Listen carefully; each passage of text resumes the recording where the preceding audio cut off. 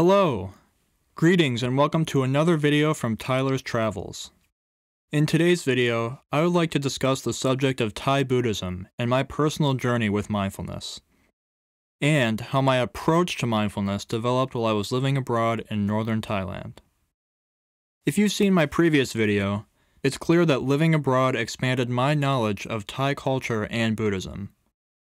Since I identify as a Buddhist, I was particularly interested in the relationship between Buddhism and Thai culture, and how the two continue to influence each other. In my free time, I occasionally enjoy blogging about my experiences. Here's an excerpt from one of my personal blog posts that I wrote regarding Thai Buddhism.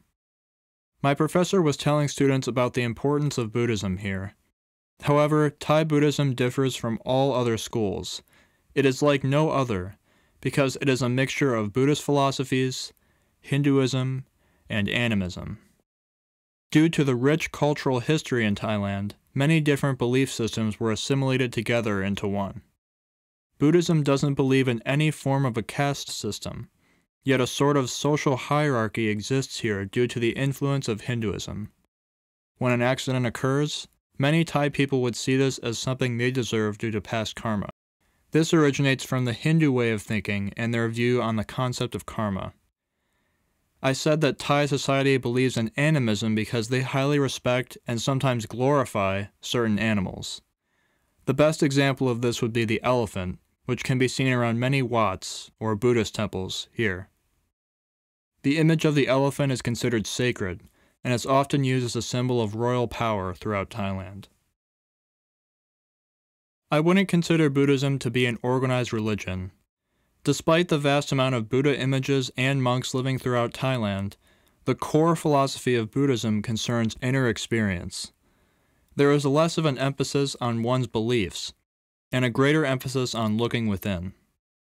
This is why mindfulness practice is always a solo activity, because it involves deep inner contemplation. The point is this: once you are able to realize the truths of life for yourself, this discovery will be more significant than if someone had simply told you the answers. In the fabric of Buddhism, lotus flowers hold a deep significance. They represent purity of the body, speech, and mind, since they grow elegantly above muddy waters. Lotus flowers can be seen outside temples and in many places throughout Thailand. While living in Chiang Mai, I was enrolled in courses taught at Chiang Mai University. These courses were taught in English, and each subject was of great interest to me. A majority of the courses were centered around Thai culture and society. Many of them highlighted significant connections between mindfulness meditation and the Thai upbringing. One of the courses I took in Thailand was called Mindfulness and Mindfulness-Based Intervention Therapy. This is a very thought-provoking class for me. The main assignment for this class involved consistently writing in a mindfulness journal. For this video, I would love to highlight some sections of my journal which contributed to my mindfulness path. Today, I took a few moments to contemplate my own journey with mindfulness. If mindfulness means being totally present in the moment and having an empty mind, then I feel as though I have grown closer to achieving this. Each day, I feel as though my thoughts have less power over me. Examining this experience on a deeper level, I notice that it feels almost like a feeling of freedom. But freedom from what? If I consider thoughts to be things, then I'd say I felt free from the constant need to have endless thoughts buzzing around in my mind. Overall, practicing mindfulness has taught me that inner peace can be gained simply through not clinging to one's thoughts. If you think about it, thoughts cannot be stopped entirely unless you are unconscious or dead.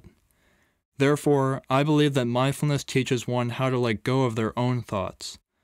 I find mindfulness to be especially useful for people who cannot stop thinking all the time, or feel a strong desire to control everything around them. There are many studies which suggest having a healthy mind leads to a more healthy body, and vice versa. Mind and body are interconnected, and once one practices mindfulness, this truth becomes clear. This was a realization I reached through my own practice. After an intense workout in the afternoon, I returned to my room to shower and meditate. Afterwards, I felt an overwhelming feeling of calmness and clarity. Rather than feeling sleepy, I felt at peace within every inch of my body and mind. I sat down to meditate and had a very positive and deep experience. My complete attention seemed to be focused on the present moment, and this allowed me to easily enter into my meditation practice. The time I spent today in the meditative state brought up the most peaceful feelings I've felt in weeks. Afterwards, I felt refreshed. It was almost as though I hit a reset button within my mind, which cleared out all the unproductive thoughts and feelings I had been having. In my own experience, I would say that recognizing the interconnectedness of mind and body has been a meaningful understanding for me.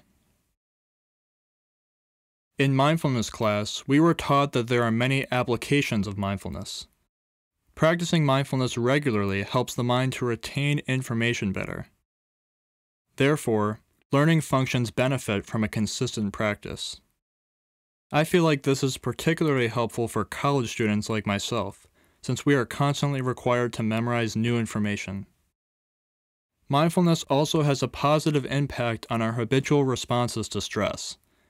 When one's mind is calm and fully residing in awareness of the present moment, our fearful reactions to stress begin to dissolve.